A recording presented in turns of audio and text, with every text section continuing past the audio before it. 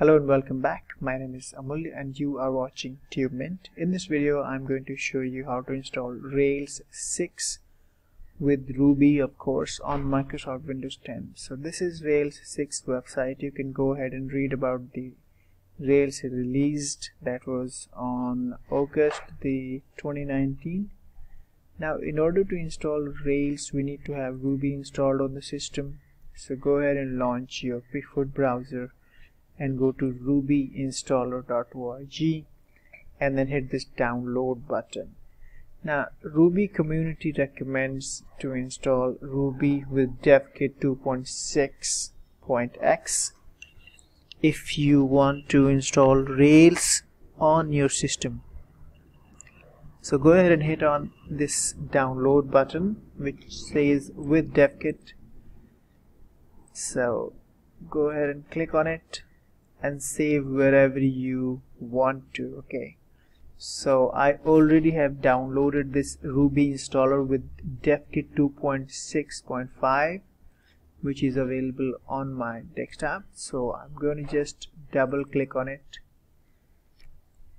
and then on this window you simply say install anyway if you get it, and then hit this I accept the license, then click next.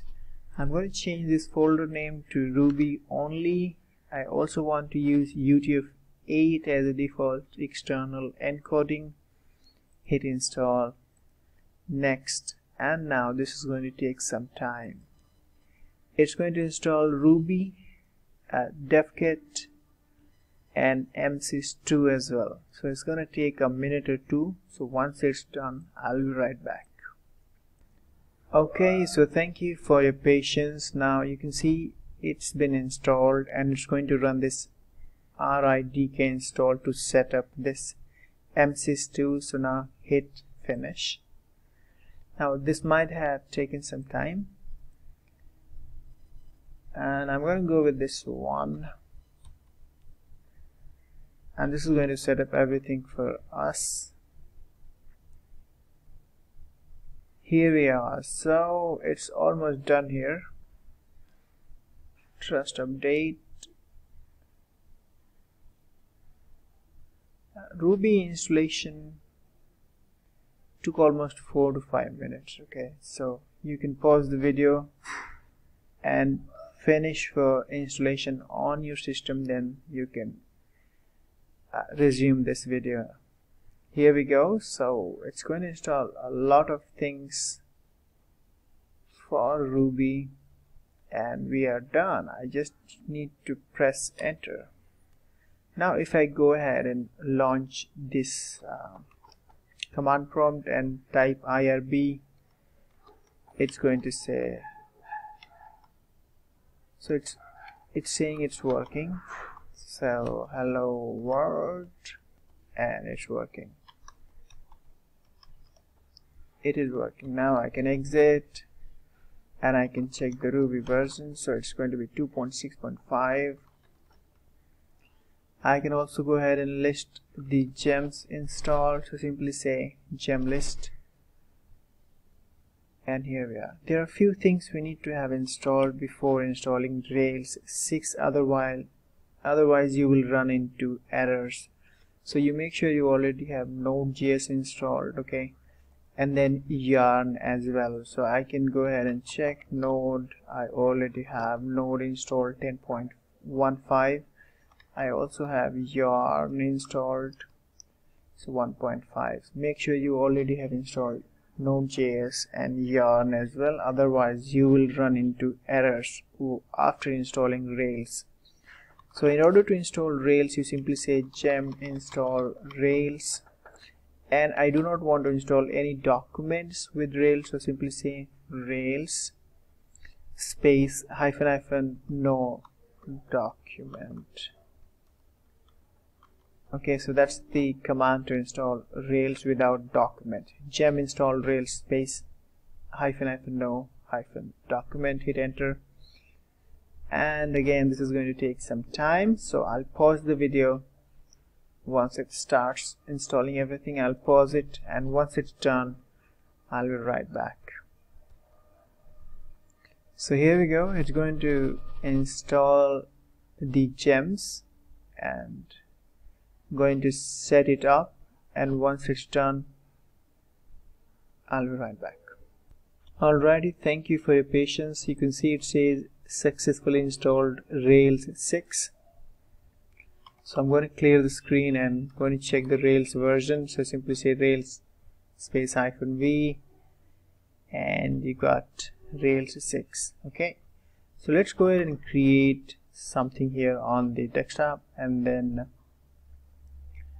I'm going to create just the demo app. So I'm going to go to desktop, and I already have created a folder called Rails box, and I got something in here. So it says demo 1. So I'm going to create another app here. So to create an app, you simply say Rails new. I'm going to call it demo 2 and hit enter. Okay, so that was pretty quick. Now it's going to install the bundle.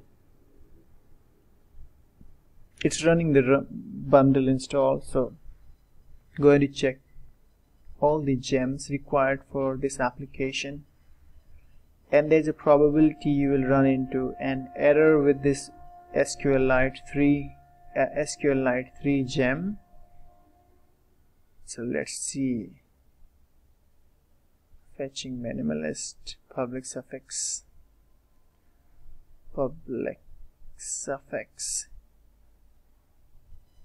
So there is a very easy fix for SQLite 3 gem. I will show you. Native extension, boot, snap, by bug. Voila. So thank you for your patience. You can see it gave me an error that says could not find gem SQLite 3. So we need to fix it. Okay. So let's go ahead and open that project in the Sublime text. So I already have here, and then go to gem file. Just delete everything from here. So now it should work. Just save it and just change the directory to demo 2 and hit enter. Clear the screen and say bundle install. Hit enter. And now this is going to fetch the SQLite 3 with native extension. Okay, so what does it say now? Gem file remain installed in. Okay, so let's go ahead and run the server. So Rails server.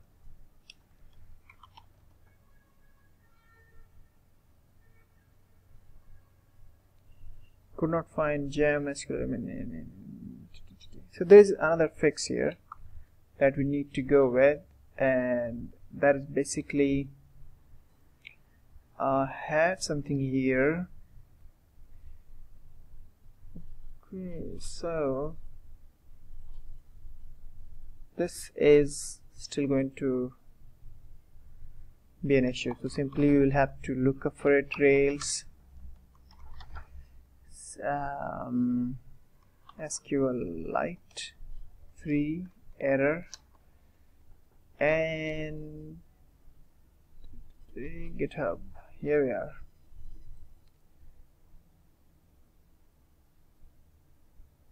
Let's check. Okay, here we are.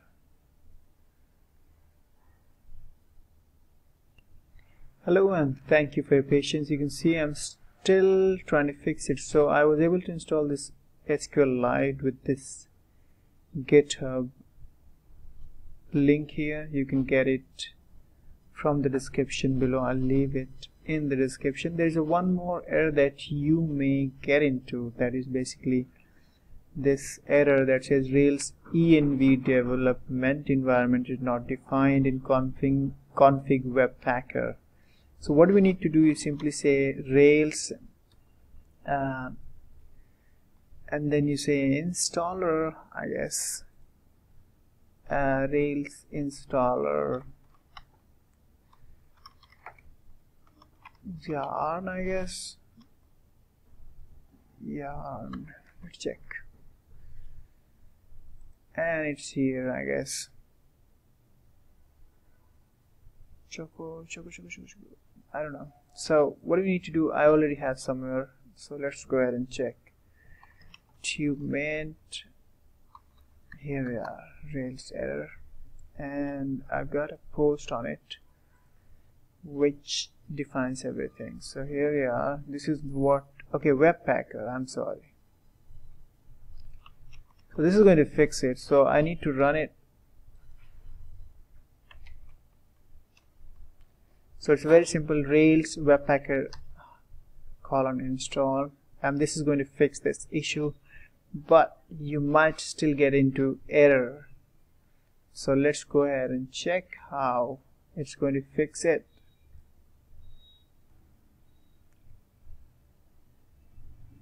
Okay, so we are here. It's just trying to update the JavaScript framework, I think dependency and a lot of other things. I'm not sure what's happening. So this is basically trying to set up the Webpack dev server, and it's going to link the dependency as well. So this is going to take some time. Post CSS color functional notation, post CSS values, a lot of things. Okay, so this is going to link a lot of dependencies. Also going to set up this Webpacker, and here you see it is basically using this yarn. So make sure you already have yarn installed. Okay, yarn add. Ooh, warning and warning. So a lot of things have been included in this Rails 6. Now let's go ahead and run the server. So Rails S, and this should launch the server, but there's a possibility we will get into error once again, and it's taking long time to launch it. It's just, oh, Puma is taking very long time. Here we go, booting Puma, and I can go ahead and check. No license field. Okay, here we are. So localhost 3000, Ruby on Rails, and let's see if this comes up. So you can see it says we ran into an error, SQLite. So I'll go ahead and change this. So I'm going to just remove this thing here, save it, and what quickly I'm going to do here, basically stop the server, bundle install, and then I'm going to run server again. So this should fix it. I'll be right back. Okay guys, so thank you for your patience. So what I did, basically I just removed everything from here, and then I updated this SQLite gem with this simple command, and then went ahead and ran this bundle install and just launched the server with Rails server, and now it's working. You can see here. So basically this is how you install Ruby on Rails 6 on Windows 10 with a lot of errors. So there is possibility you will keep getting error and error. So just Google it if you don't see that specific error that you are getting being encountered here on my system. So that's it for this video. Thank you so much for watching this video. Please like, share and subscribe to my channel. If you have any issue, please leave in the comment. I will try to answer it. Thank you so much. Have a nice day. Goodbye for now.